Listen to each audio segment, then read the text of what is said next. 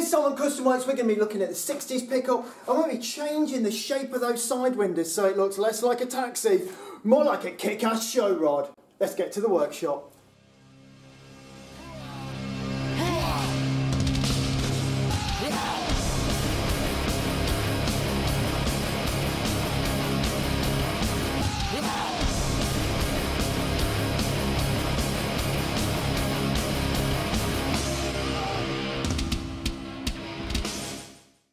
So 60s truck, what we've got to do, we've got to take all of this junk off the roof. So we've got like a hole for a sunroof there and this really rusty light.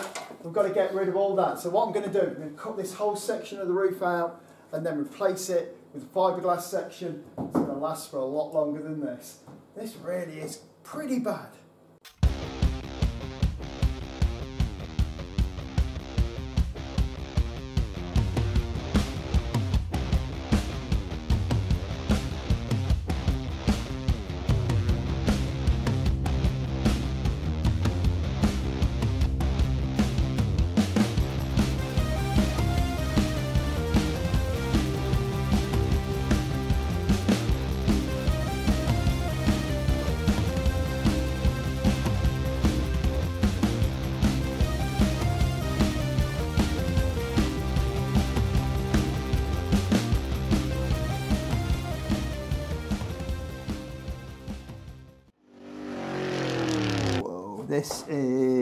This is a lot of stuff to fill.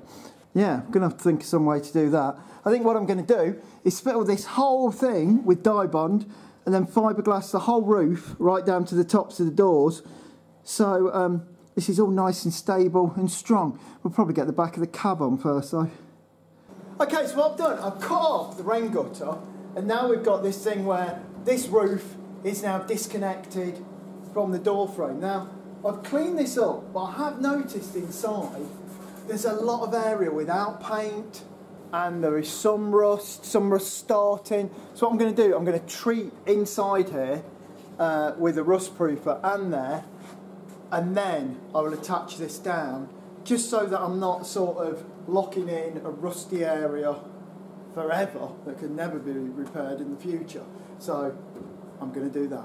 Paint plenty of this in here and hopefully that will stop any rust forming. I'm painting in this stuff. Stabilises all the metal, makes all the rust waterproof so there's going to be no more rust, and then this bit is, you know, as good as it can be. To start replacing all of this is just too much. And a lot of this is quite sound. So what I'll probably do is grind round all this and rust treat it before I put it back together. Even on a car with so much fiberglass, I do sort of have to have a bit of old metal, so it's got to be there. So that's how it's just the way it is. But hopefully now we've done this, and once we've reattached this, everything will be fine in there forevermore. Okay, so I've skipped forward a little bit because you've seen me put the back of the cab on before in other videos, but it's on now.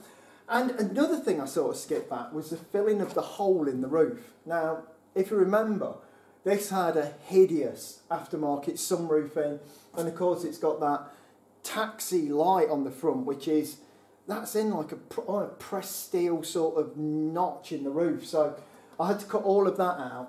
And however he made this roof, I put a piece of dye bond up into the roof, and I jacked that up with a little acro jack thing, push that into the roof, and I roughed it up really good so that fiberglass would stick to it.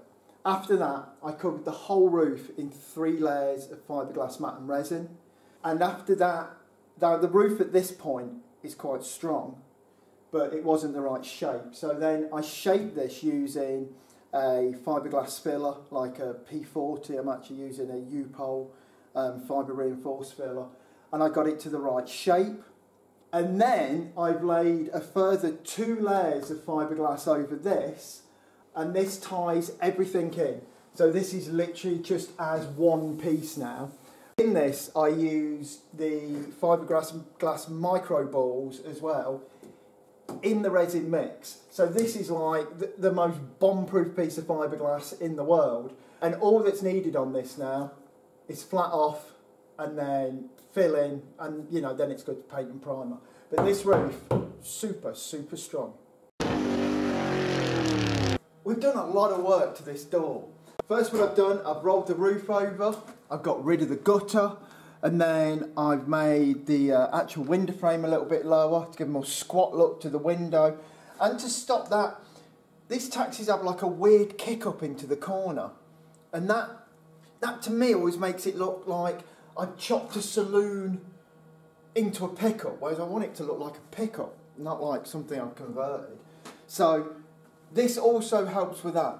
Also something that is just custom de rigueur is the radiusing of as much as you can. So I've radiused the back of this window. This all needs trimming off, but there's been a lot of work done. Equally with the door, I've put the smooth panel on to get rid of, just to hide all that old steel that's behind there. We've got the top of the door on, and I've started work making the bonnet and the top of the door and the wing and here, smoothing that together. I've done all that this time in a fiberglass reinforced filler. I just want to make sure nothing cracks, nothing affects the paint once it's done. Everything belt and braces. So what I'm going to do, I'm going to cut this door out because at the moment, and I always like to do this, I've got the shape with the filler.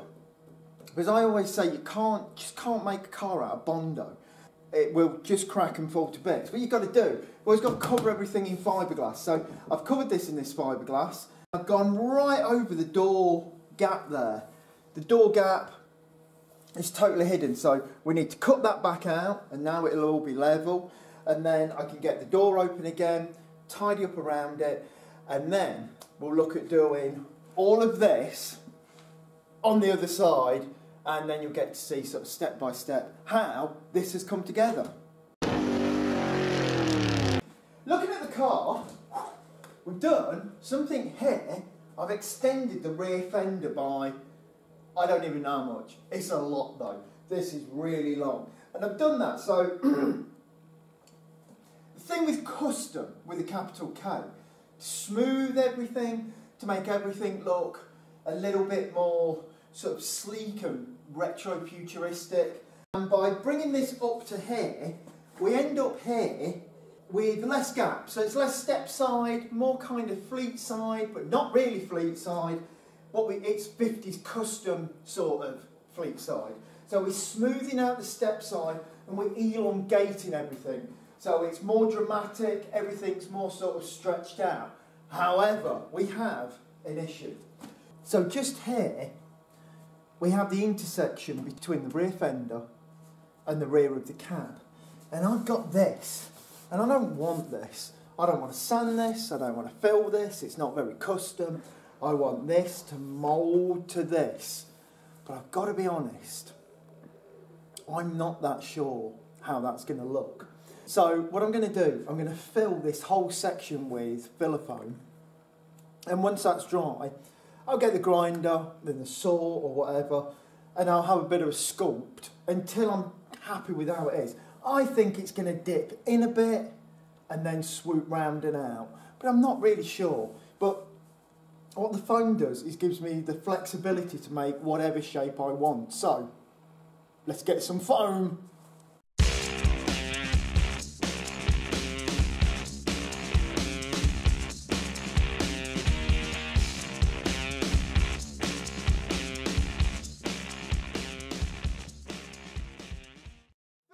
With a filler foam, and you know what, already I can sort of get the hang of how this is going to go. I can see that's looking quite good, but what I'll do, leave that to dry now, and I'll come back, do a little bit of sculpting, maybe add a bit more foam, and it will sort of reveal itself to me of how this panel should fit to that panel. One instinctively knows when something is right.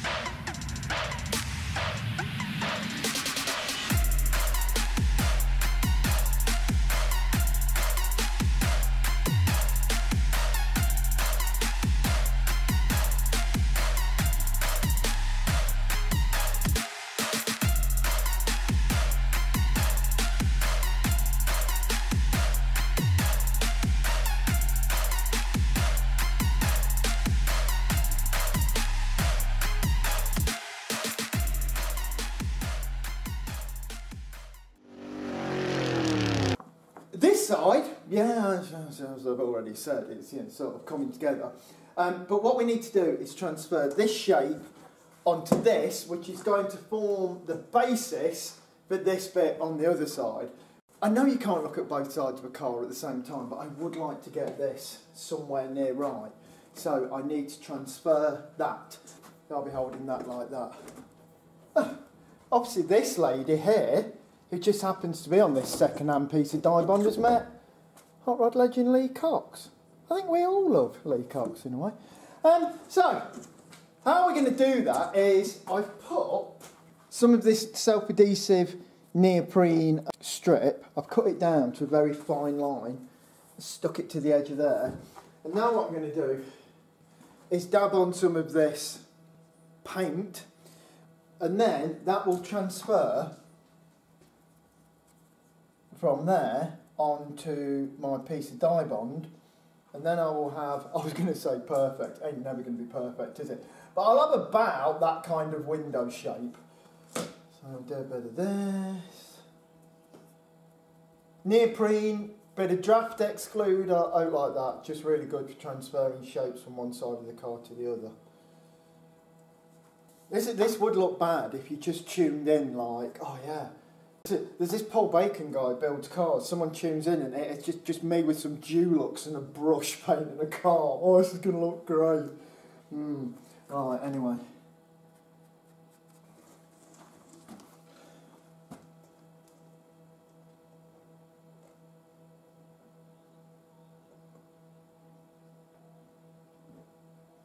Line that up and a bit of a press. Right in the eye, right in the eye! Da! And now I display what is essentially a potato print, like I've invented something with real innovation. Anyway, I'll cut round there, and then that is the shape of that window, which I will transfer onto that side.